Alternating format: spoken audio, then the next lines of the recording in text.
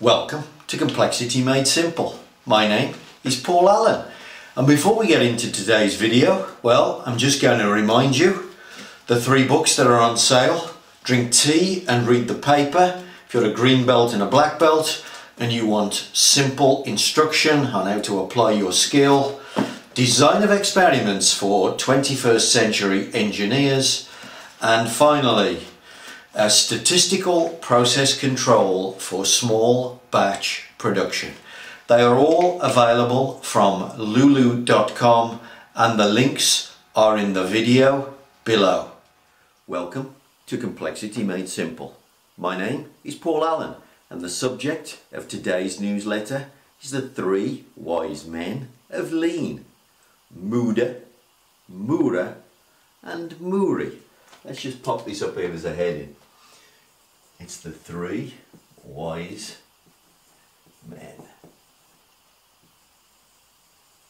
Now, most people, when they're doing lean implementation, they've all heard, most people have heard of Muda. So let's just pop that one up there. So everybody understands this one usually.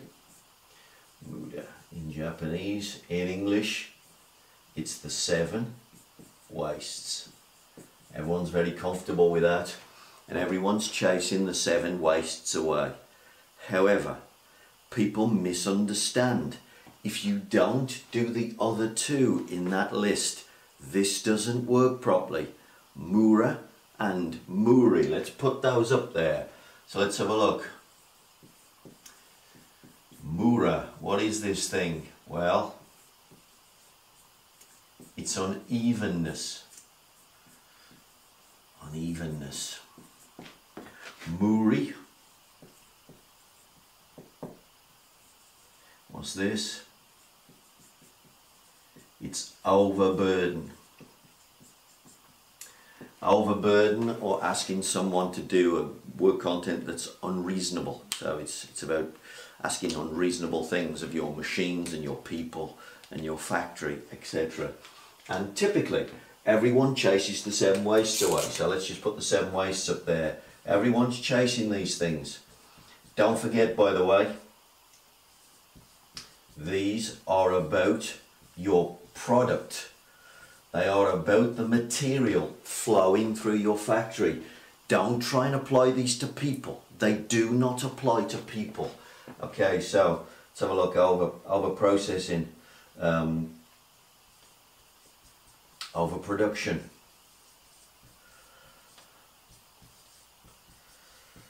Not waiting.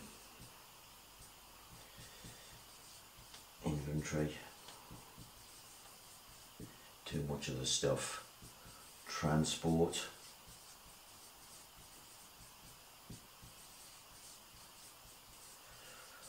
Transport and motion. Now everyone's chasing these 7 wastes and they all think that they understand it. However, lots of people apply this to their people. Lean is not about efficiency. It's about flow, and therefore it's about making huge amounts of money. Use these 7 wastes to measure how fast an order flows, how fast your material moves, what's happening to your material. Then you'll get the most out of lean.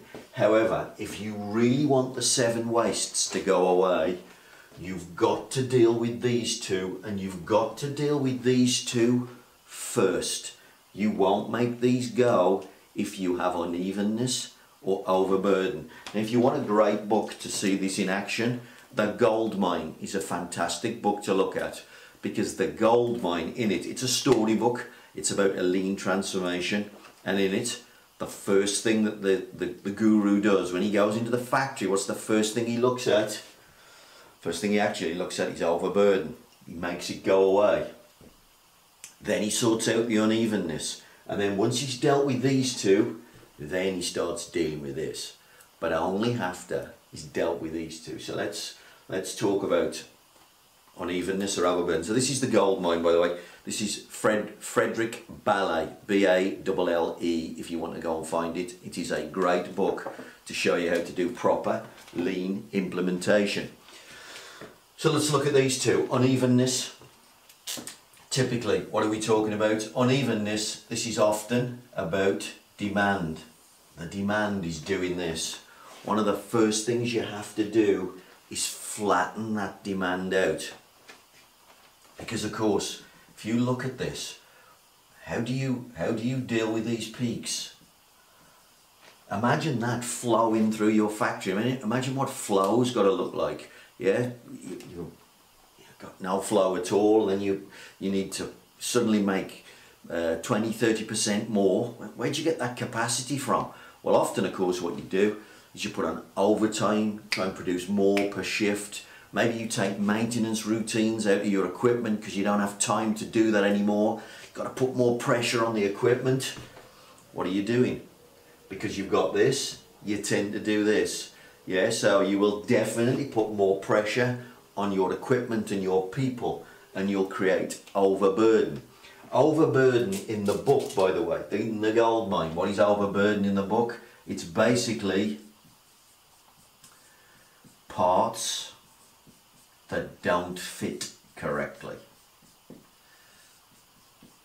It's not that they can't get them to fit, but they can't just put them together as the process was originally planned. So what they're doing is they've got little special tools, they're doing a little bit of extra work, maybe a little bit of rework, bending things, etc. And of course what that's doing, it's putting extra pressure on the operator. The operator's getting the job done, but maybe they're only producing 80% of the target, things like that. Maybe they're having to work hard, stress their arms and things, because they're doing things that weren't designed into the process. You're creating overburden, and in the book this is the first thing that he gets rid of, and then he flattens the demand. He makes the demand completely even through the manufacturing process. It's one of the most simple things you can ever do, and all he basically does is he calculates the average demand for each product, and then he puts that into a plan, and he says, let's do the average every single day. Now sometimes you can't do it daily, yeah, but what you should try and do, initially you should try and do it monthly, so you make exactly the same quantity every month. If you can break that down into smaller batches, you should then try and do the same quantity weekly, and finally, if you can do it, the same quantity daily, so that every day is identical. Now in the book he does this in a few simple pages. I've marked some pages here just to show you. Look, what does he do? Well, there, he calculates average demand. Let's have a look. The STR product at the top there, weekly demand, it says 100. Then next to it, it says daily demand, it says 20. And that's what he's going to do. He's going to make 20 of those every day. Now a little bit later in the book, once he's come up with that standard plan, here's the Kanban design. Look how even the Kanban is. Look at the way these Kanbans appear at the same time interval across, this is across a day, by the way, so this is minutes across a day, but literally there is the same demand on the production system, even every single day. He's removed overburden, now he's removed unevenness. Now just think how easy this becomes to plan. Every day's the same. You've got the same people in the same place. You've got the same material in the same quantities in the same place.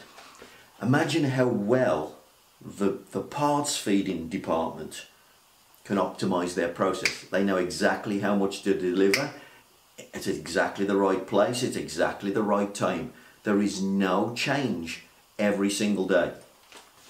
Now I know what people say to me, yeah, but we have orders that appear and we can't plan them, we don't know that they're coming. That's fine, you will get that, but what you want to achieve, you want to achieve something like this, an even plan for 4 out of your 5 days. The craziness, the randomness will only be for 20% of what you make. What you have to do is isolate the repetitiveness, take the unevenness out of 4 days, and make them completely repetitive. And I mean completely repetitive. No variability, no changes, just same orders every day, same way. 4 days completely repetitive. Day 5, well, in day 5, that's where you can stick the chaos if you want. So day 5 is the random orders, random quantities, things that you don't know what's coming, things that get ordered in very low volumes that you can never predict. And then what you got is 4 days, just work like clockwork. And the chaos is isolated into day 5. What most people do, they allow this to sit in these days. It infects the way you work completely. This chaos infects all the repetition that's really there. You can't see any repetition. And now every day you make it up as you go along. What you need to do is deal with unevenness, get repetition. Then you can have the right people in the right place, the right machines in the right place, maintenance routines always happening as planned every time. And of course, if you do that, the machines work brilliantly. You don't have to have processes checking and rework that shouldn't be there. You're not overproducing to deal with these peaks and troughs. You've got the right amount of inventory because the place is flowing. You don't have waiting. The transport can be at a minimum and completely planned. So you can plan the flow of material and the motion completely, and you can eliminate the 7 wastes because everything is repetitive. This is crucial to lean. You have to deal with Mura and Muri first, and then the 7 wastes can be destroyed and you can make pots of money, because lean, when you get it right and you make the orders flow as fast as possible, is about making pots of money. The 3 wise men of lean.